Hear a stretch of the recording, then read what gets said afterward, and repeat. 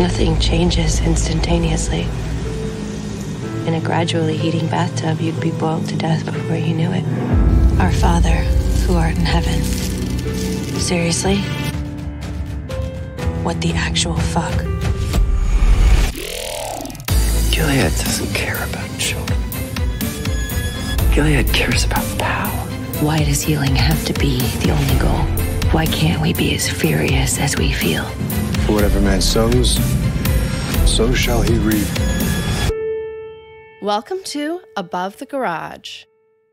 Hi friends, welcome to our analysis of Season 5, Episode 9 of The Handmaid's Tale, which is entitled Allegiance. This is Bradley Whitford's Handmaid's Tale directorial debut, which we are so excited for. And the episode was written by Eric Tuchman, who also wrote a lot of our favorite episodes, and specifically Nick and June scenes, especially 409 Progress. But let's do our round of introductions and dive in.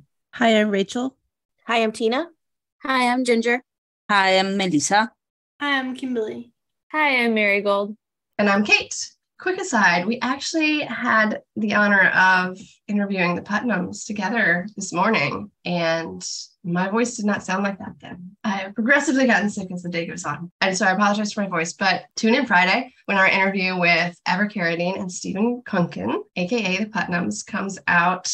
It's amazing. You're going to love it. They're lovely people. Okay, back to the episode. So this episode opens in an airport hangar. The raid is on. The first actual mission to get Hannah in the 5 years of the show. It's very exciting. We find out the school is actually still in Colorado Springs. And I'm like, you guys, Nick told you that like 3 weeks ago and nobody cared to act. But I guess some combination of the threat of New Bethlehem and Hannah in wife school has finally changed Mark's mind as to his motivation in rescuing Hannah. And we learn that the wife school's been set up in a former Air Force academy where some friendlies there have identified 30 girls they want to get out, all stolen from their parents. Likely the same friendlies from which Nick got his information a couple weeks ago. I thought in between Nick's intel and the video, or in between that and the funeral, actually, it seemed like she elevated to wife school in between that.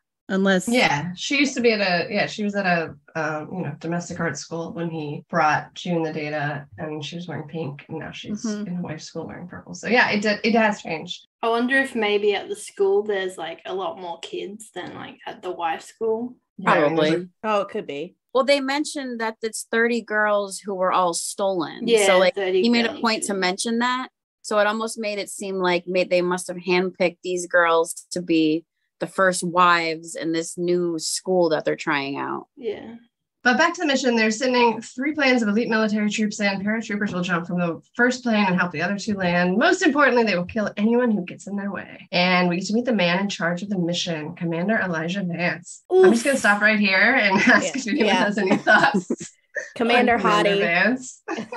Those eyes, God, they're hypnotizing. He's a beautiful man. You could get anyone to do anything. I love that he was, he's called a commander. I know he's like a military commander, but it was a great parallel to Gilead. It is interesting, right? But he's a good guy trying to save the kids, a good dad. I would have jumped out of a plane if he had asked me to. And I'm scared of heights. That's all I'm saying.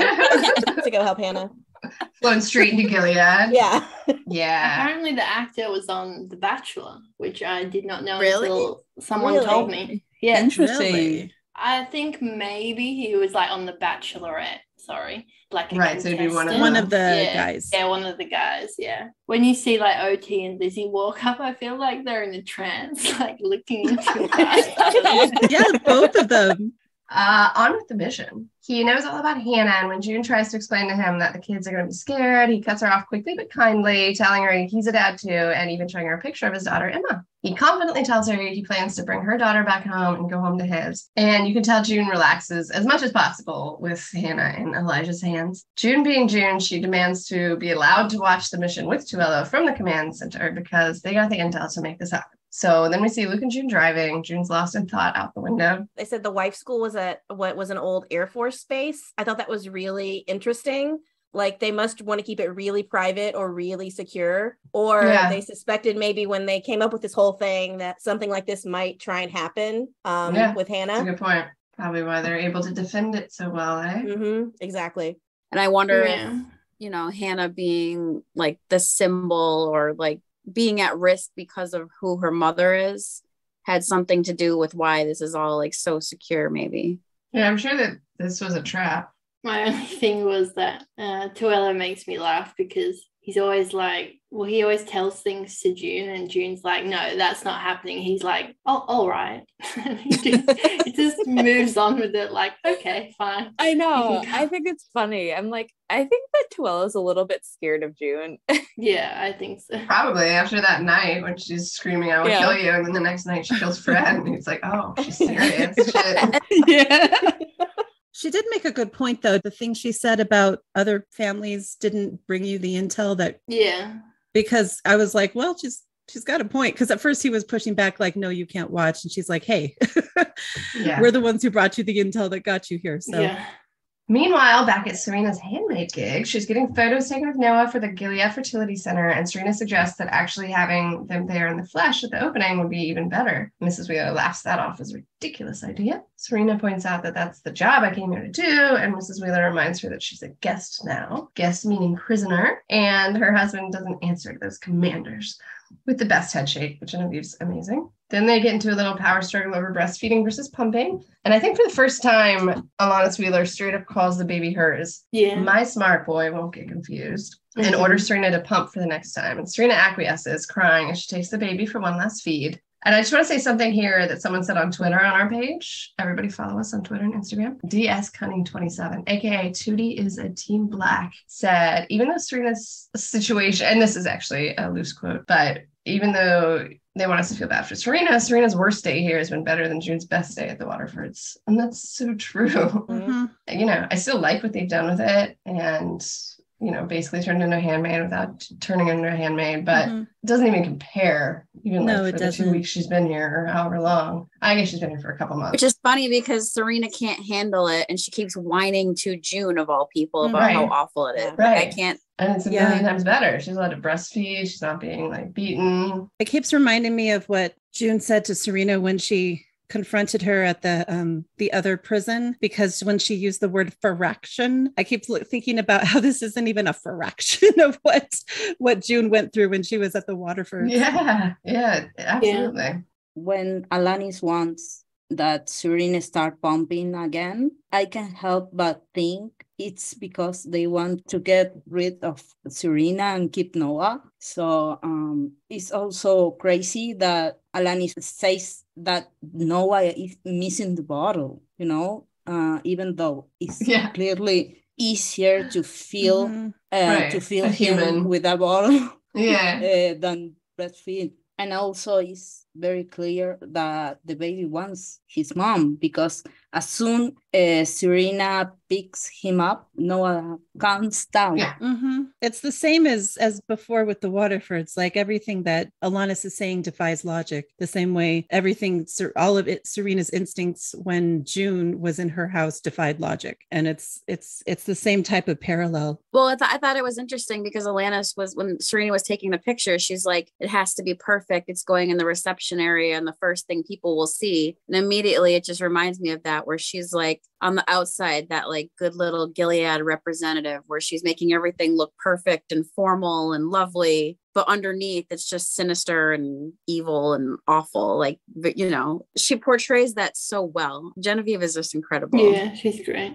I had a comment just real quick that I love Genevieve's diction in this scene. The way she says pump, it just like pops in her mouth. I just love that. Like the way she delivers her lines is just perfection. Yeah. And did everyone notice there was a moment where Serena was going to push back on Mrs. Wheeler until you could almost see in her head she was remembering what June said about you need to play the part and you need to stay in line until you can get what you need to do done. I thought that was really really cool little nod. Yeah. Mm-hmm. I'd love to know more about Mr. Wheeler specifically, just because she says that her husband doesn't answer to those commanders. And I just love to know backstory about how and why and when and how, where, why, when. Yeah. All of it. It's a pretty sweet deal though for the Wheelers, especially Mr. Wheeler, because they get to be the Gilead people they want to be and try to have control and do things the way they do it, but they get the freedom of not being in Gilead to actually do the things they want to do, which is ironic because it's kind of that perfect world that Serena wanted. Like, she wants to have control and run her own like pseudo Gilead, but she didn't like being in Gilead because they took away her rights because she's a woman. So this is like, it's kind of a cool parallel, I guess. Yeah, I took it as like she was just having like a power trip. I feel like they would have to answer to the Gilead commanders on what to do with Serena.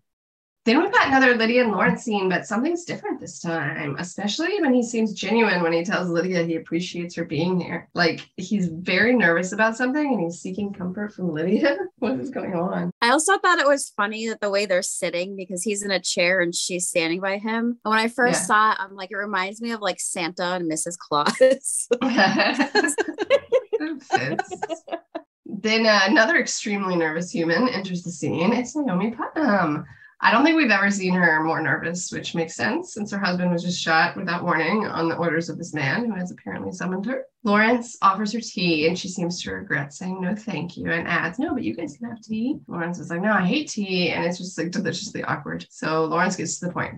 He's been considering what to do about Naomi's future and she interrupts with her biggest fear. Please don't send me to the colonies. And Lawrence and Lydia are completely taken aback that that's what she thinks that they called her here for, that they'd ever think such a thing. And my favorite line comes after he says she's not at fault for her husband's sins. And he continues, are you kidding? That guy? And it's just so like his delivery. And he continues, no, he deserves a reward for putting up with him. And she's suddenly like, oh, a reward? I was laughing through the entire scene. Ever's amazing in this scene. Yeah. I wonder what reward like Naomi thought she was going to get, like a few macaroon towers or like, I don't know. She's just she was so excited. Materialistic? I don't know, but she was. She was so excited. And Lawrence is like, sort of, because we're talking about him now as the reward. And Lydia tells her she can't remain a widow with a young child and continue to live in her house. And Naomi hilariously thinks, oh, I get it now. Oh, okay. Oh, it's just the house is too big. No problem. I get that. You can have that. You just find me a nice condo in Brookline or Back Bay. And Lawrence is like, for Christ's sake, we're not your realtors. And I like when proposals go like horribly astray, and none has ever gone like as poorly as this one. It's a good scene. And finally, Lydia's like, for fuck's sake, Lawrence, just, may I suggest you get to the fucking point? She didn't say for fuck's sake, but it'd be cool if she did. And Lawrence issues the most romantic marriage proposal. It's a quid pro quo. You need security. I need to represent traditional Gilead values. So you can move in here with the kid if you want. The kid. And Naomi voices my exact thoughts perfectly. This is a marriage proposal? Yep, yuppers. I think Lawrence says yuppers. The way he's like slapping his knees and he's like, yep, yep, yep. Like, he was so happy he did not have to say marriage proposal. He was like, oh my God, you said it. Yeah. And then just, so what do you say? Yeah. Yeah. Oh my God. If anybody from Hulu is listening and you have access to give us like the outtakes from this, Oh my God, please like send it, email it to us. Thank you so much. All our money. This is a delightful scene. I laughed so much. I was not even over.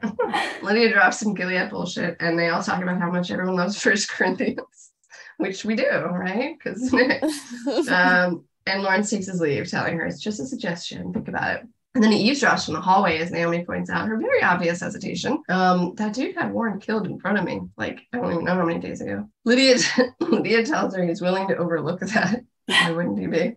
And so should Naomi, as Lawrence looks heartbroken in the hall. Like, what did you guys think of how nervous and sad he was here? Does he actually have a thing for Naomi? Like, it was feeling to me like he actually had a thing for Naomi. I think it's the opposite. I think he's thinking of Eleanor. But it's definitely not something I've ever seen. Okay. All right. He was sad because the whole season he talks about like he doesn't want to get married and he keeps talking about Eleanor. So I think this is like, if he does this, like he's officially it's like that tie is broken. Like he'd have to take off that wedding ring. I mean, I don't know if he got a new one, but basically it's like that marriage is over and he doesn't want that. I can literally see him in a wedding ceremony, just taking it off and then handing it to her and have her put it back on him. Yeah. Like I can say, yeah. I wouldn't be surprised if they got married and he was like, you want your condo? Like you can go have your condo with the kids. Right. Like he just needs a wife. Come to dinner when we need. Yeah, exactly. I don't even know if I got that it was a sentimental moment. He may have been thinking about Eleanor, but I think it was more that this is like shit. Like I don't know, like that he has to do this because I think he would have been perfectly fine, perfectly happy, just living out his days as a bachelor until he died. He did not want a wife. He did not want to take a wife. But I think, you know, he understands the practicality of it. And of course, that the other commanders keep reminding him of how he needs to follow Gilead values. And so he's been pushed into a corner and he has to do this. He's being forced. Yeah. Can you imagine him with Naomi as his wife and the little kid running around? I mean, he's going to be playing his... He's going to hate it so much. Yeah. Oh, it's going to be terrible. Serena was such a better option for me, for Lawrence. Serena and Lawrence, I feel like could like... At least Naomi probably won't cause like the trouble that Serena will. Yeah, that's what I was thinking. Yeah. She'll let him do his thing and just... You know, I got my macaroon towers. You go do your thing. We're all good. Yeah. It's funny though, because he's got like his 2 proposals this season, like arranged marriages, and both of them are with women who have kids. Yeah. I felt that he was nervous. He doesn't like marriage, you know, he's doing only because he had to do it.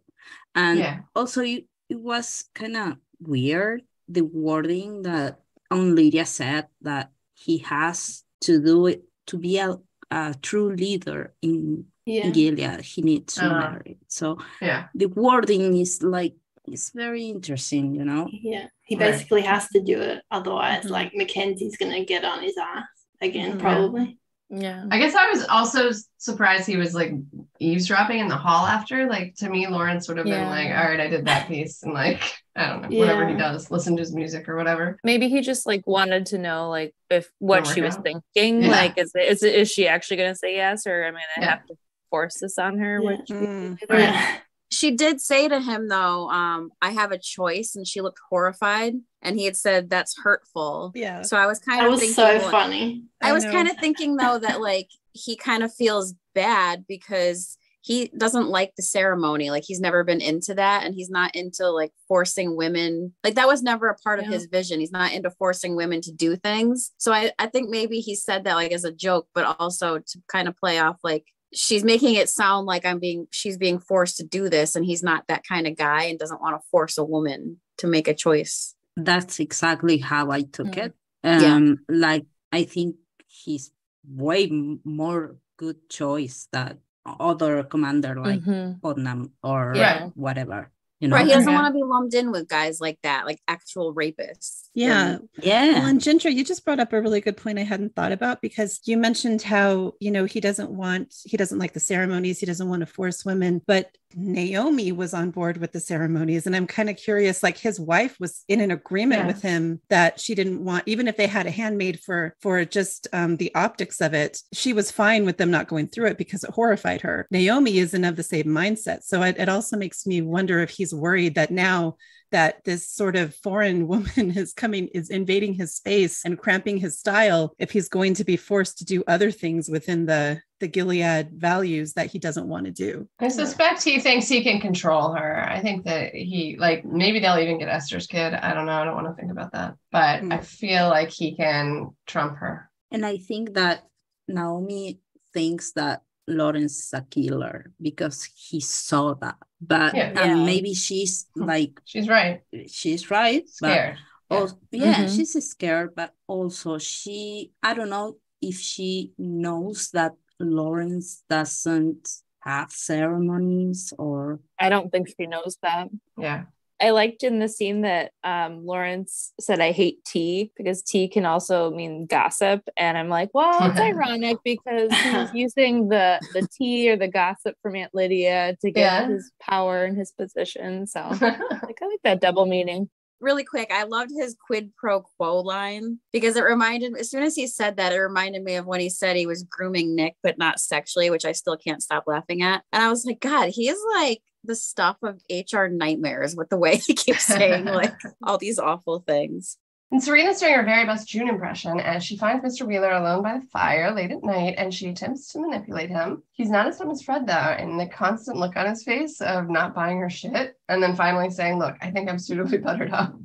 What do you want? is just like fantastic acting by Lucas Neff, directing by Brad, obviously. Everything about these scenes so far, like I've loved so much. Then Yvonne delivers a good power Serena speech about why she should be at the fertility center opening, and he clearly prefers the less meek Serena and responds, "That's a nice pitch." And when she says praise be, he looks back at whatever he's doing and it's like, oh yeah. I don't know if you noticed, but when Serena opens the glass door to see the Mr. Wheeler, you can see the image of the nightstands overlap with the glass door and looks like the Gilead flag because of the race. No way. Yeah. The what? The Gilead what? Flag. That's so The cool. Gilead flag. Oh, shit. That's amazing. I did not catch that. Nice catch. Wow. Yeah. That's really cool.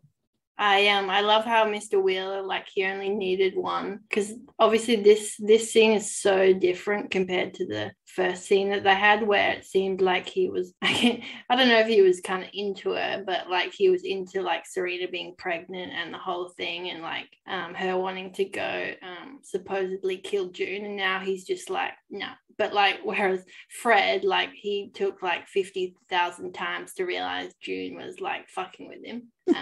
Yeah.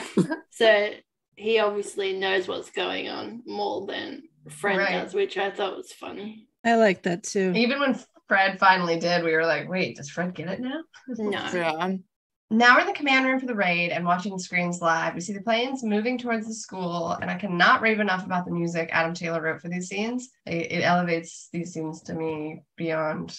It's amazing. They're amazing. It's so amazing. Yeah, and it switches to Hannah's perspective, saying a goodnight prayer before they get into their creepy little alien pods. Hannah's turning the pages of her coloring book or drawing book or whatever this is, and she picks up a pen and she writes her name, her real name. Oh my God. I don't think those words could ever mean so much as they do in this particular show. It's a big fucking deal. That was shocking. I had goosebumps like the whole time. I know, that whole same. thing. The whole thing, because she apparently is hiding a pencil. Yeah. Because she kind of gets it out of a stash and she's looking behind her to make sure nobody's seeing her. She gets this hidden, contraband pencil out, and then she takes out this drawing that apparently she's drawn, and then writes her real name. And I had a question about, I can't remember how old she was supposed to be when she was captured. Do you guys remember? 4 or 5. Yeah. 4 or 5. Those of you who have kids, would she have already been reading and writing by 5?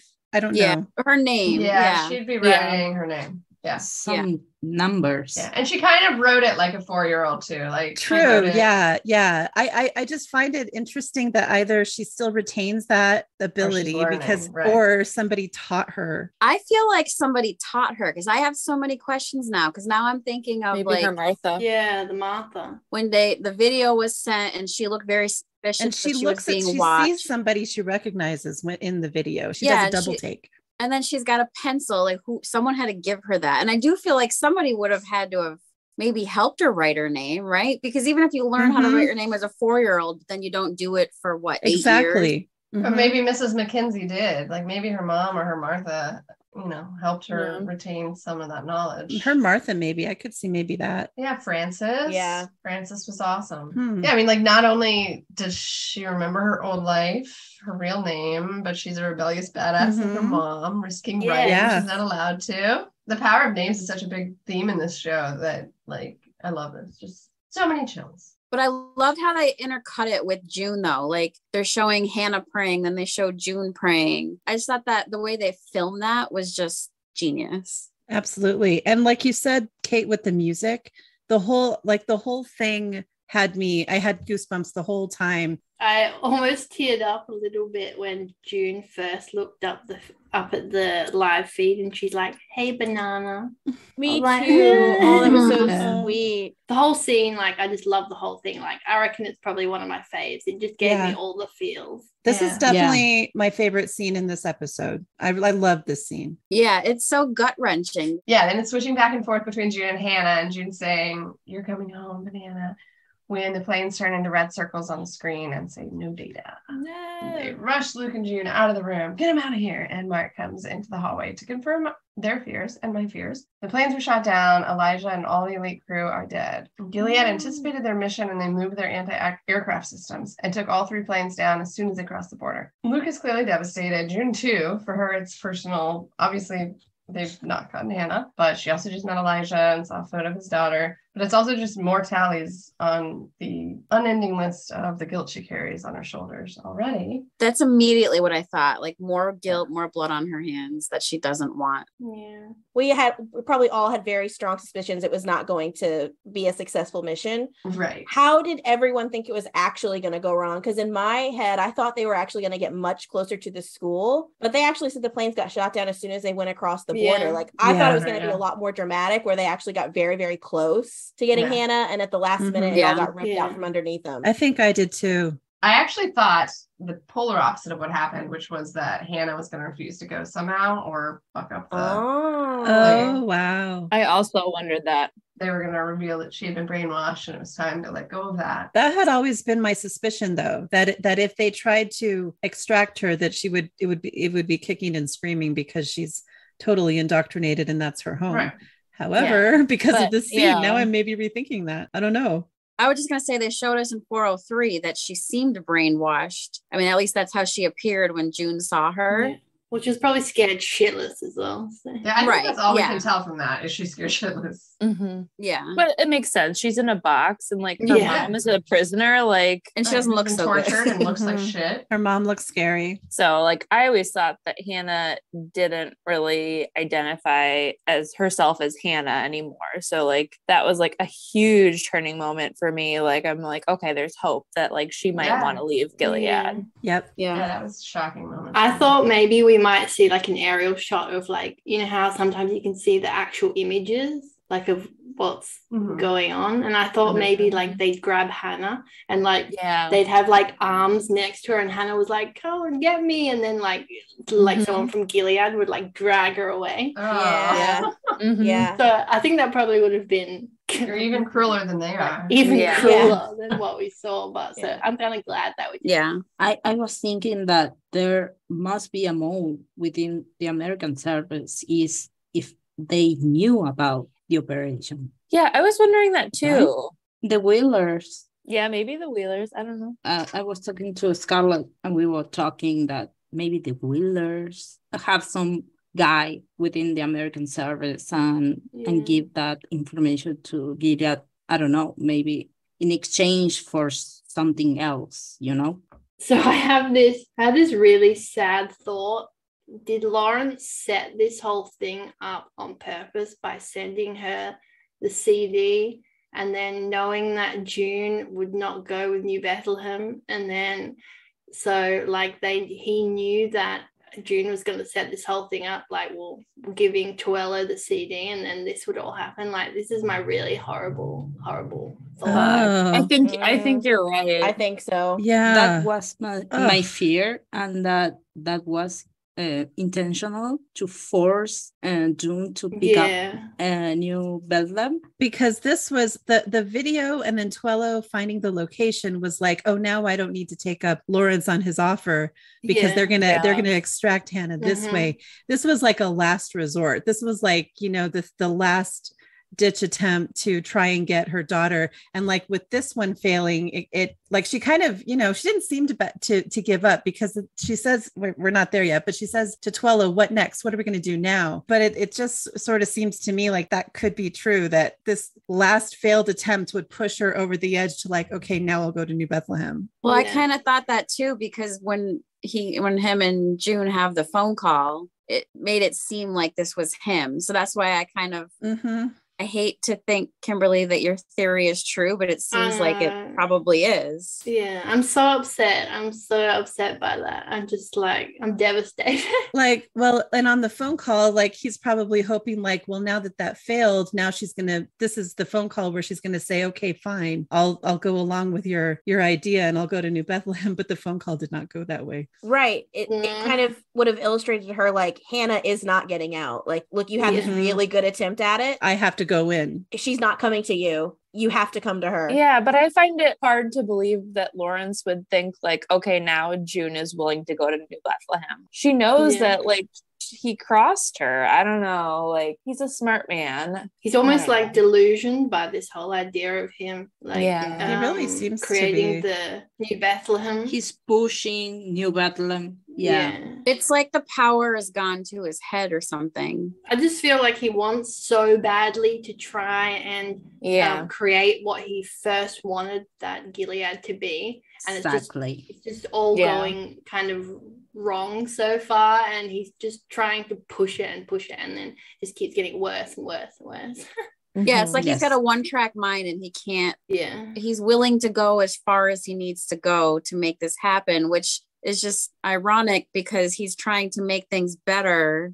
I don't know. I guess it's that whole line of what's Fred's line? Better never means better for everyone. Right. And it's almost like maybe that's kind of what I'm thinking of here, where he's trying to make it better for everyone, but he's gonna make it worse for June. Yeah, I think he's like willing to make sacrifices for the greater good. Like, that's always been like his vision, and there's going to be some casualties, and unfortunately he views June as one of those casualties, I feel like, of his decisions. Next up, we have a phone call between June and Lawrence. He is just using June as a pawn now, it seems, which is unfortunate because I loved his relationship with June. And I also love him much more as a multi-dimensional character instead of just a straight up villain. He tells her she can still come to New Bethlehem. He doesn't have a lot of pity for, what happened at the Handmaid. Presumably it's his fault. I mean, we don't know that, but it just kind of feels like that to me. He tells June she can still come to New Bethlehem and she can be with Nick because he's moving his family to New Bessie. And she's clearly affected by hearing this at first, but then she gets, for a moment, and then she gets pissed and yells at him, "Do you think you can just dangle Nick in front of me and get whatever you want?" And when Lawrence pushes for her to publicly apologize for the Hannah rage, she just loses it, and she screams at him that Gilead is an evil place and you're still a part of it. You are, even though I know you don't want it. And he says he's doing what he promised Eleanor, trying to fix it step by step. And then June makes a very surprising decision, not just telling him that his wife hated him, but also that she watched her die. And he confirms his suspicions that he had already suspected she had something to do with it, but still says Eleanor would want him to help June and Hannah. Lawrence is crying. Bradley's incredible in the scene. I wonder what it's like directing yourself. Anyway, Lizzie is off the charts as well, as always, and she starts sobbing. She wants her baby safe and free, please. And he tells her it's never going to happen, and she clutches her locket and screams, "Go fuck yourself." I enjoy saying that too. I like when they write that in the script. Anyway, and she hangs up and starts destroying her garden, hitting it first with a shovel and then tearing out the plants by hand. And Luke comes out and restrains her as she begs him to let her go. And it feels like a much bigger picture, "Let me go," than just from that moment, but that's probably just my bias. I don't know. Did you guys think that or no? No, I like that he didn't let her go, to be perfectly honest with you, because she was like catatonic. I've been like that before, so don't let someone go. I thought it was just in the moment. I didn't think it was a larger, just like, let me go right now. No, I thought she literally meant let me go. I agree with Kate. I agree with you. I thought that she meant like, let me go to New Bethlehem or go get Hannah. I was thinking the moment, but it just bothered me that, like, I understand she was freaking out, and there's those moments where you freak out and you kind of just need someone to like restrain you, to calm you, I guess. But the fact that like a former rape victim is saying, "Let me go," and he's just like holding her tighter and saying, "It's okay. It's okay. It's okay." And then she's like, "Please let me go." I'm like, oh God, this reminds me of her begging. And it's just like, it bothered me. It really bothered me. Nah, it didn't bother me like at all. I thought it was good that he didn't. She needed to calm down just a little. She was like shaking right after she hung up the phone, like very violently. Yeah, she was. I'm torn here because, like, as a rape victim, you should be able to say what you wish for your body and people listen. So I don't know. Yeah, but she calm down, and but he wouldn't let her go, so she had to. Couldn't overpower him. But I don't know. I think he was sweet, and I do. He was. Yeah.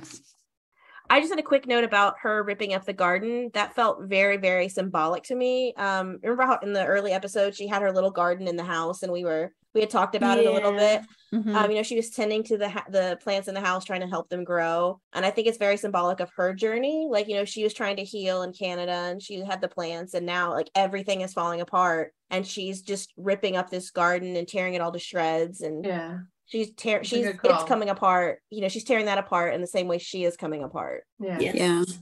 I thought it was interesting because in this whole episode, I see so many parallels to 409, which was written by Eric Tuchman. So like, because she has a call with Lawrence in that episode, so then now she's having a call with him in this one, but it's obviously a lot different. And Hannah was the topic of both of them. But, you know, I thought it was interesting where he said, Hannah is a symbol and so are you, to June. I don't know if I really feel like he ever really looked at June as a symbol. I don't know. What do you guys think?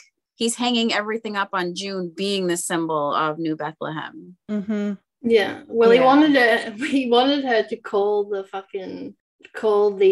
don't know, the TV, the radio stations, and tell them. That was bold. You know, it was a foolish act of aggression from the Americans. I was like, what the fuck?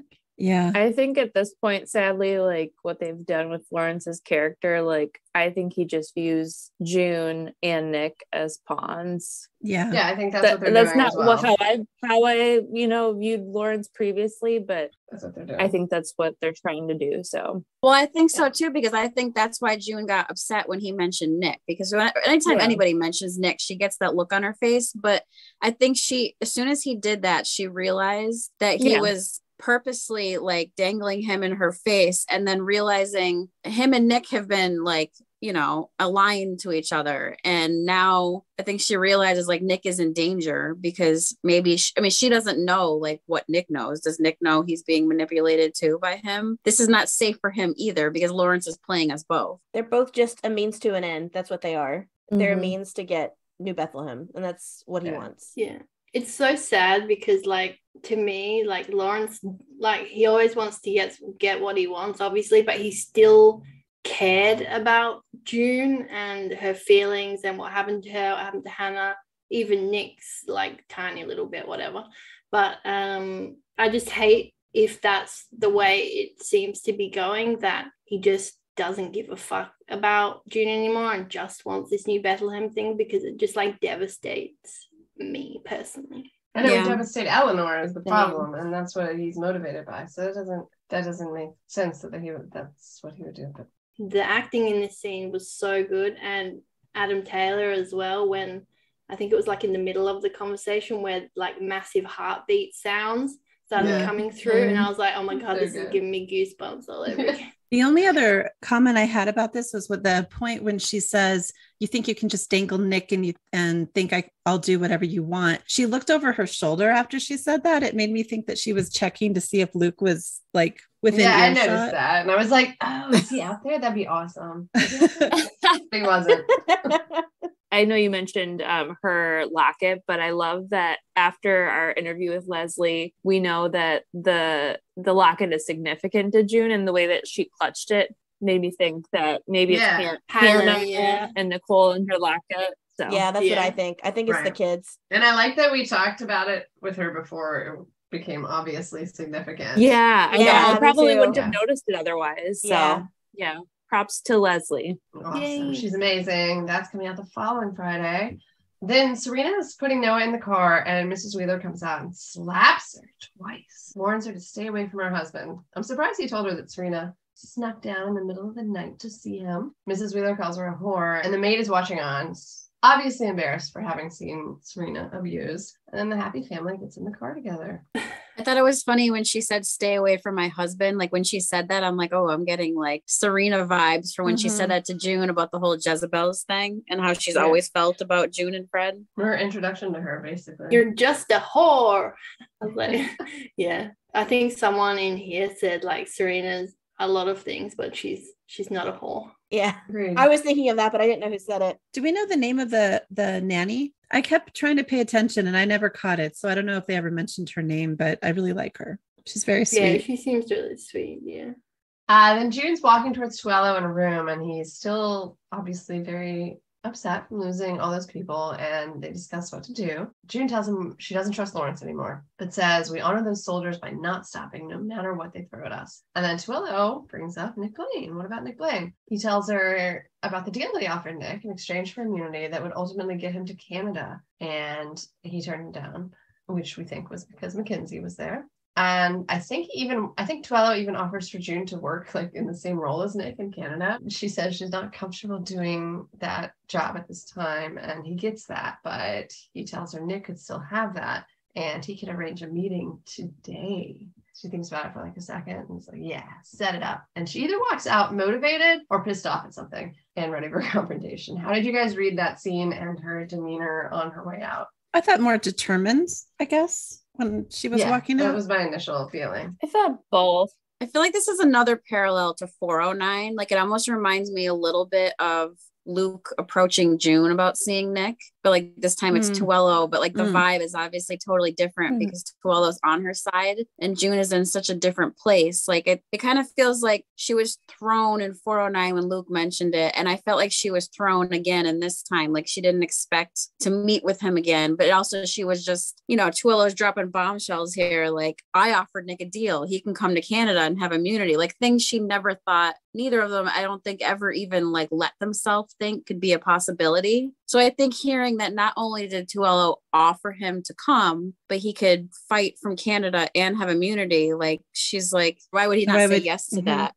Yeah, but then to go on that, you know, he also offered her the same chance to work with him against Gilead, and she turned him down the same way Nick turned him down. But because the time wasn't right for her, just like at the time for Nick, it was not right for him. And it's a really interesting parallel, though, that I have to think has to be deliberate, because if you look at Nick's line to Tuello, what he says is, yeah, no, I can't do that right now. And when Tuello makes almost the exact same pitch to June using the same language, saying you can make an impact too, and he gives his pitch about why she's so important and why she would be a symbol, but her line is almost identical, saying I'm not comfortable doing that right now. Yeah. I feel like this season we're seeing Nick and June on a parallel track. And when she turned him down, to me, I was like, holy shit, that's like, it's like their track is converging. Because basically in the beginning, they're both a mess. Like literally in episode 1, the first like 5 minutes, they're both just mentally, emotionally a disaster, a mess. They're depressed and everything. And then like June's working on her relationship with Luke, and Nick is married and is, I guess you'll say, like accepting it or working on that. And then like they both are going on these journeys where they're trying, like Max said in an interview, like they're both trying to make it work. They're trying on these shoes. Like Max said that he's trying on the Gilead shoes and finds out it's not going to work. And I feel like that's what they're both doing. Like they both have these obligations that they're trying to hold on to and see if they can work. And then they both have had situations happen where they get like an epiphany or like a change of heart. Like June has the whole thing with Serena and the birth. And then Nick has shooting Putnam, which I think was a turning point for him. So when, as much as it like made me sad that, you know,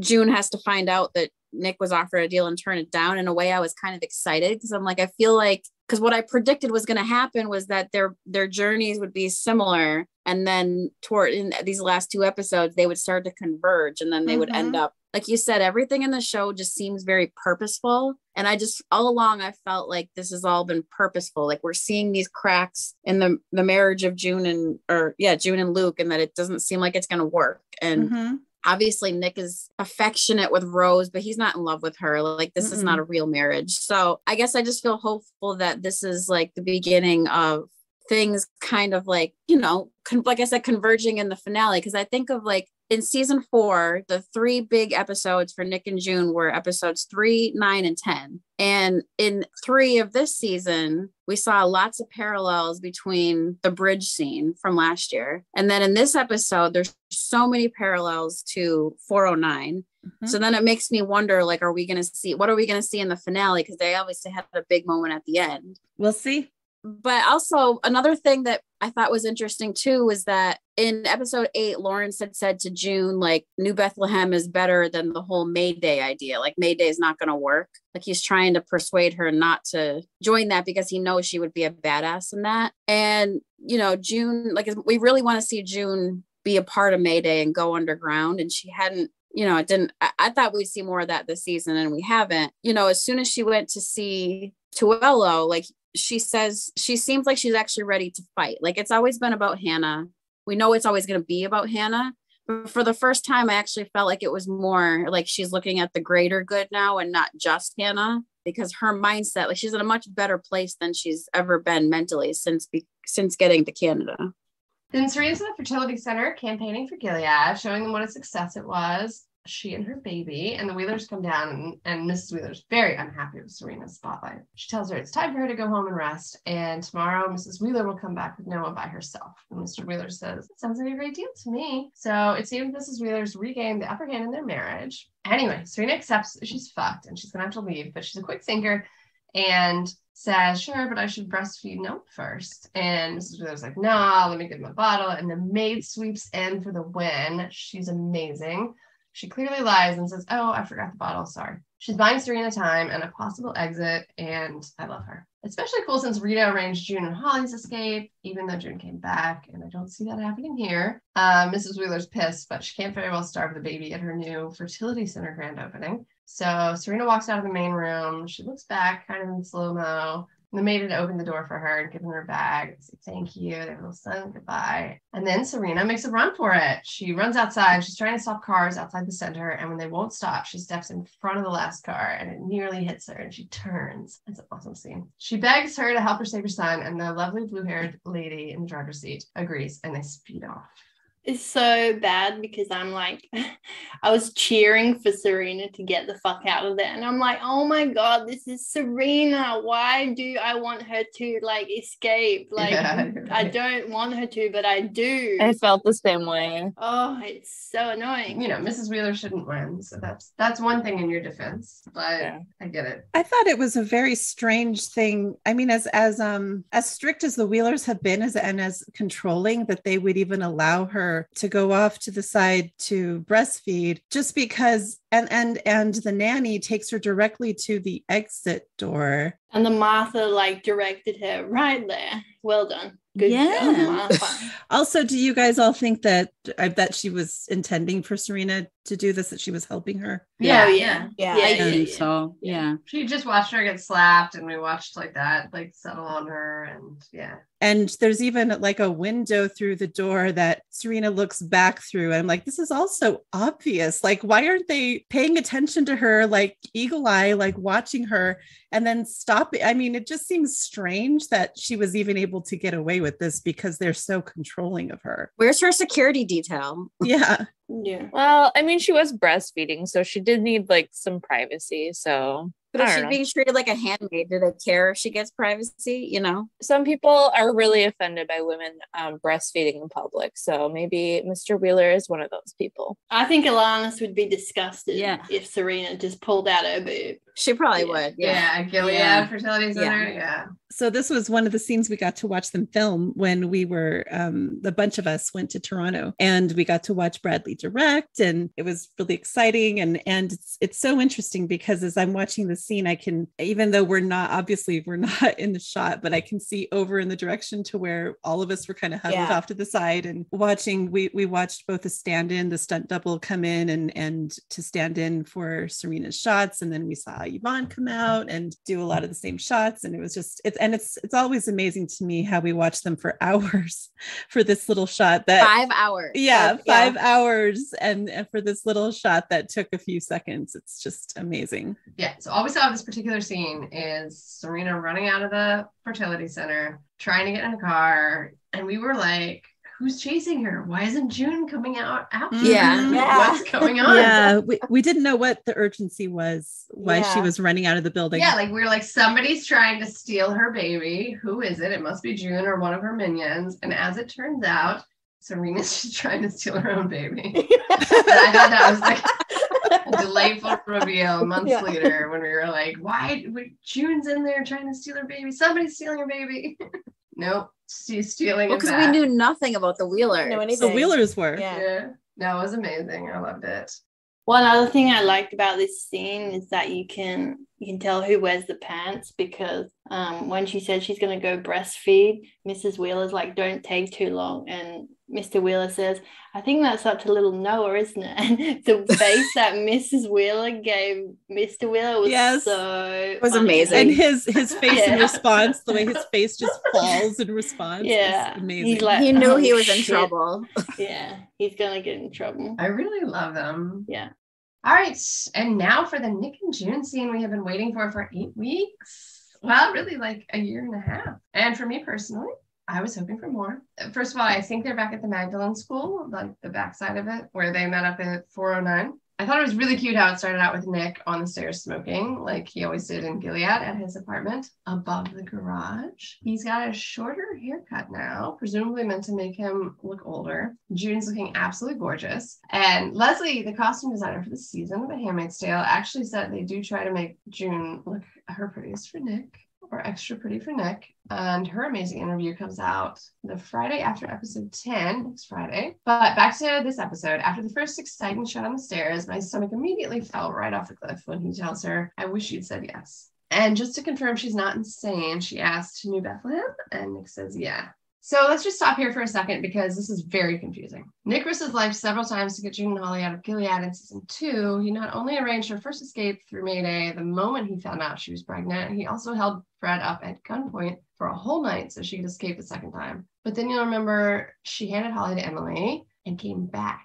And when she did come back to the Waterford house, Nick was absolutely furious with her for doing so. So the beauty of Nick's character for me is how it's not just how very much he loves her, but at the same time, how completely like selflessly he loves her. And he always wants her to be safe and free above all else. And that's the only reason that I care about this character the way that I do. So it's very disappointing to me to see them try to 180 that of all things after 4 years of complete consistency. Like, he would never willingly encourage her anywhere near any version of Gilead again, and especially not with his daughter. That is not Nick. For me, this is not Nick. So you guys' thoughts on this topic before we handle the rest of the meeting. Kimberly, you usually disagree with me, and I truly love that about you. So hit me with your defense, please. I don't think I have a defense for this one. There's no way that Nick, for me, would want Nicole in New Bethlehem. That's like, Nicole and June in New Bethlehem. There's no fucking way. This is basically all I wanted to say about this scene. To go on what you just said, Kate, I felt this was the most out of character Nick has been, or like for all 5 seasons. And it was so much to the point that after the first time I watched this, I was absolutely crushed, thinking that, we're losing who he was, and that, this character he's been for June, he's been so loving and kind and devoted and dedicated to getting her out and making sure she's safe. He's been this bright light for her in this dark place. And without going into too many details, I did experience a pretty sudden, tragic public loss a few years ago, and in the aftermath of it, my one solace was going to bed at night and watching Nick and June scenes. It helped me remember, that even through really dark times, there's always something that's good to be found and to have. Thank you for sharing that. Yeah, of course. Yeah. In addition to Nick always prioritizing June's safety and the safety of his daughter, the other thing that struck me about this is that he's never been naive. And in the previous episode, and since it's aired, we've seen a lot of comments about this too, is that people were getting the sense that Nick was not buying into everything that Lawrence was selling about New Bethlehem. People were thinking that he was just playing along. And it really had that vibe that he was like in the scene where they're at New Bethlehem, all of the answers that Nick gave to Lawrence they were all sort of dodgy. He was answering questions with questions. He wasn't really giving him direct answers like, you really think so? Could you now? Interesting proposition. This is full of risks. So most people were getting the impression, as well as myself, that he was not buying into everything that Lawrence was selling. And in addition to that, like, he's always been a pragmatic character. It's how he's survived this long in Gilead. He always thinks 12 steps ahead. He isn't impulsive. That's where he and June differ. He's not impulsive. He thinks everything through. So he's always very cautious before making any decision, especially decisions that impact June. So it just, what would have played out more in character to me is, instead of saying, I wish you'd said yes to Lawrence's offer, rather asking her, what did Lawrence tell you, or what did Lawrence promise you? Because I feel like this would have been the opportunity for Nick and June to compare notes about what's going on with Lawrence. Now, I don't know necessarily that he would suspect Lawrence, but at the same time, he would also want to warn her or be the one to blow the whistle if he's sensing on any level that New Bethlehem, isn't what Lawrence is pitching to her, because the last time they spoke, he said, keep yourself safe, keep Nicole safe. And I would think that would be the message he would be sending her this time. He would be the one to blow the whistle and say, this isn't safe. New Bethlehem is a mirage. Stay in Canada. He's so much smarter than how they're making him out to be in this situation. I mean, all of us are. Everybody on the internet is. Everybody on Twitter is. Everybody is saying, no, she can't go to New Bethlehem, obviously, because power changes too quickly in Gilead. Let's just say Lawrence is being genuine. Power changes too quickly in Gilead. Nothing can be guaranteed. So he would never allow his child or his love to come back into Gilead, into New Bethlehem, so that he can play neighbors with them. Like, and June is Gilead's number one, like, public enemy number one. They hate her. She'd be the first one to go, and he knows that. And he's heard Mackenzie say over and over again, June Osborne is a cancer. We need to cut the cancer out. I mean, he knows that June is being threatened by Mackenzie. So the only thing I can think of in this scene, that if Nick is just going along with it, that maybe he feels like he's being watched. I did notice that he was looking around quite a lot when they were talking, and I just hope that was the reason that he was the way that he was. All season, he's been like watching, like they've made it a big point to keep saying Nick's a puppy. He's like learning the ropes, like he making it clear that he's the new guy. And, you know, like in episode 6, I felt like it was pretty obvious how Nick was feeling. Like he's watching both Lawrence and Putnam, like he, you know, they said the line, like, I'm learning a lot from you guys. And I feel like he's been like quietly, like in the shadows, just paying attention and taking notes. And I'm hoping that this is more of like the whole spy and a spy and a spy thing, where he's trying to pretend like he's into this New Bethlehem thing when he's really not. When I watched episode 8, at first I was kind of confused on what his thoughts were on New Bethlehem, but then I rewatched it with my husband, and it's funny to me because my husband he loves the show, but like he watches it once and that's it. He has no investment in like anything, or Nick and June like I do. But I said, like, what do you think about Nick's thoughts? And he's like, it's obvious to me that he doesn't buy it, but he's playing along and he's probably just trying to like plot something. So the only thing that I could think of, I mean, it was really strange to me that he was being so antsy with June and like looking around, and it reminded me of episode 3, where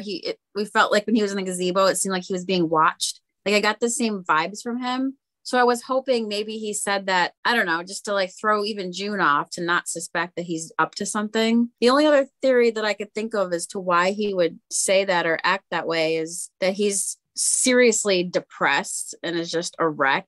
But I do feel like it's obvious that Nick is in a very bad place right now, like mentally. In 409, he was wrecked by seeing June and having to say goodbye. And when I first watched that, it was like startling to me how just destroyed he was. So I kind of feel like if he's finding out he's got to meet June again and they're going to that same place, and like now he knows that Rose is pregnant and he's like seriously fucked and can't leave, then maybe he's like thinking, if I let myself be the way I normally am with June, like this will destroy me. Like there's no coming back for me. Like I can't go back to Gilead now with a pregnant wife and keep going on. So that's the only other explanation I have. Yeah.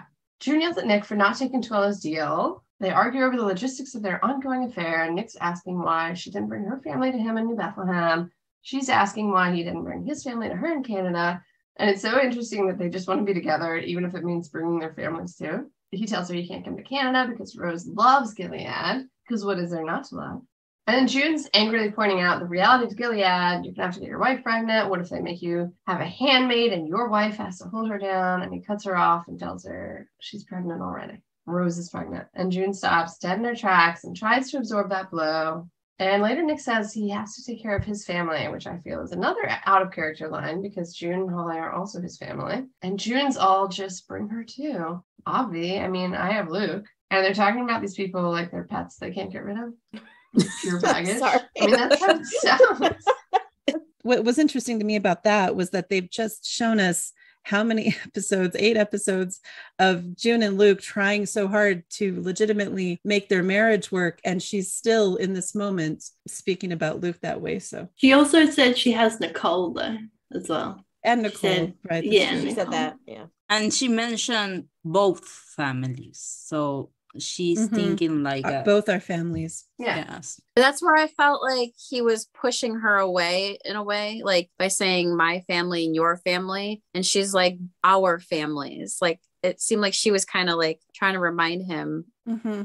Well, the thing is, the thing that made me think of is that June has never really given him a real reason to hope that there could ever be anything between them beyond the period of time they had together in Gilead, because he always knew, I think silently, that once she got out, she would be reunited with her husband. And ever since that's happened, I don't think he's seen anything to make him think that, even though he knows she still loves him. And when they have these moments together, they're like stolen moments. And then, like Ginger was saying earlier, it destroys him when he has her for a moment and he indulges in this moment, and then he has to walk away and go back to his sad life in Gilead. So I don't think he's forgotten about the fact that June and Nicole are also his family, but I think that for his own self-preservation, he's had to form his own life in Gilead because he knows she has her life outside of Gilead. And it's even though he's not in love with Rose the way that he's in love with June, and even though in his perfect world, he would love nothing more than for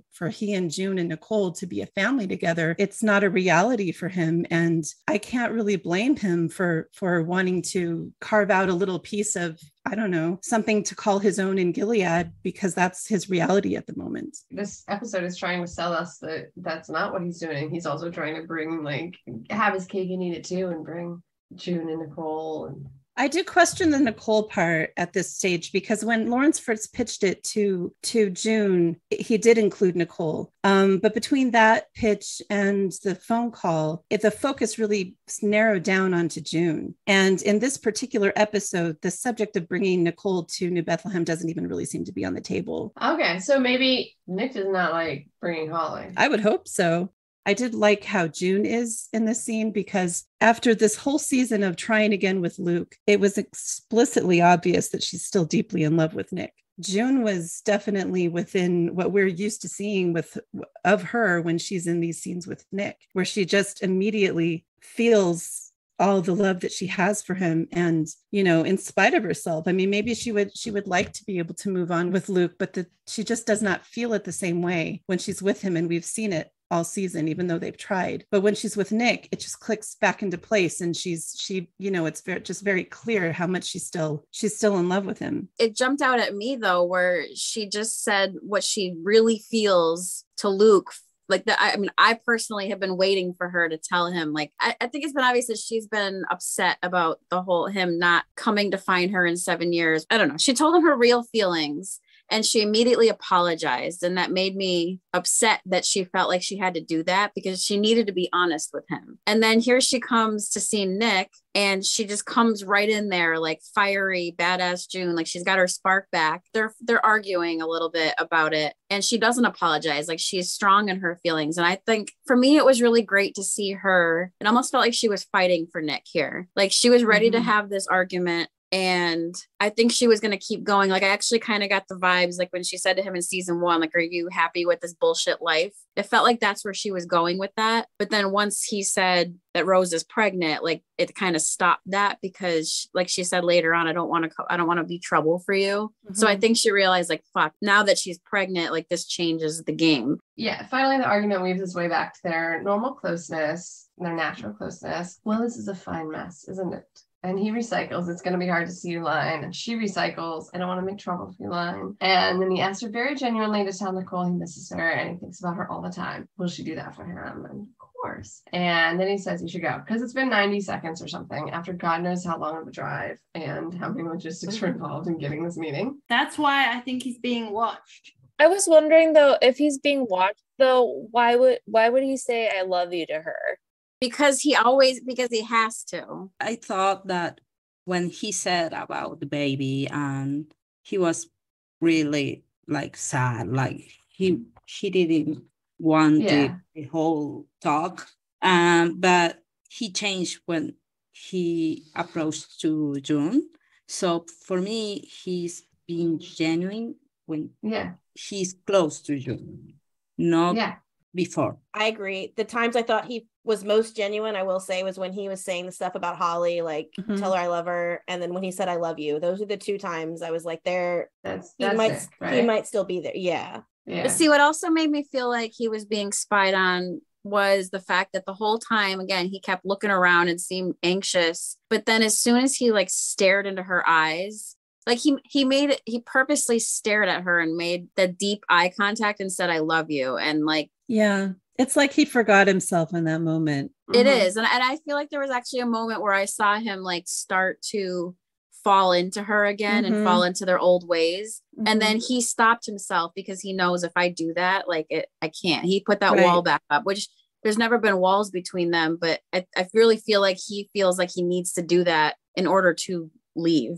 The moment where she says this is a fine mess just really resonated with me because it just told me everything I needed to know about where she stands right now, emotionally speaking, about what we've been seeing her trying to do with Luke and where she's at with, and how she truly genuinely feels about Nick. And because the current situation was already messy and complicated, they're madly in love and they want more than anything to be together, but they're unfortunately married to the wrong people, which was already, what she thought was already complicated enough, but it's also like something that they could have maneuvered and they could have found a path forward. But as soon as she finds out that Rose is pregnant, it's like the chasm between them just became broader and deeper and harder for them to clear a path. So this is a fine mess just summed all that up in just that tiny little line. Yeah, I think that like the pregnancy for me is also another really excessively heartbreaking moment in the season. No, honestly, that hurt me the most. I do not believe that Nick would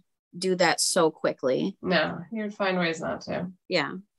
No more comments on the scene, but I did want to say I forgot to mention their little jokey joke about like, she's like, oh, you drove yourself, and he's like, yeah, I'm not important enough for a driver, and the way they look at each other then, and it's just very sweet. And their mutual I love yous, of course, are amazing.